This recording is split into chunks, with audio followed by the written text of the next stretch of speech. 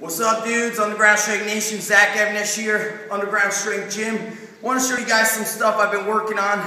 If you've been following me for a bit, you know I've been integrating Olympic lifting, self-learning, learning from others, really studying, and been doing a lot of contrast work, combining heavy lifting with more explosive lifting. Sometimes the heavy goes before the light, sometimes the light goes before the heavy.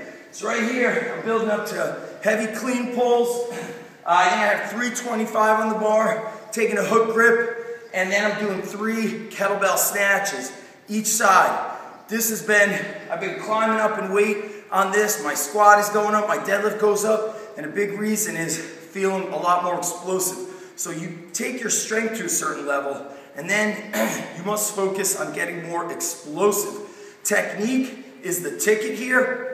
And if you saw the recent Power magazine, see Brandon Lilly was mentioning technique. That's what the Russians focus on. That allows them to dial in the technique, helps them break PRs.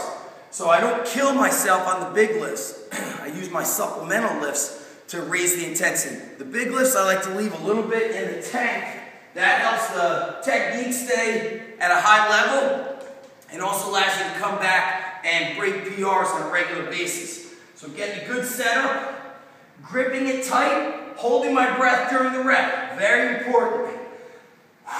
Keep stability in the trunk and the abs.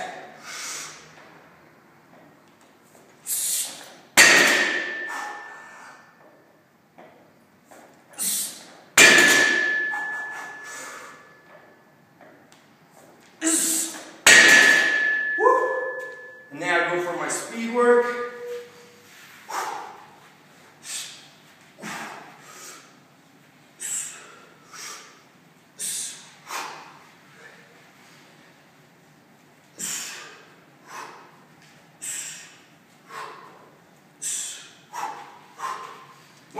Want you guys to give that a shot. Contrast training, heavy, followed by explosive, and also the other way around. Lighter, high speed explosiveness, followed by heavy stuff. Make sure if you're new, undergroundstrength.tv, pick up your free ebooks. Later, guys.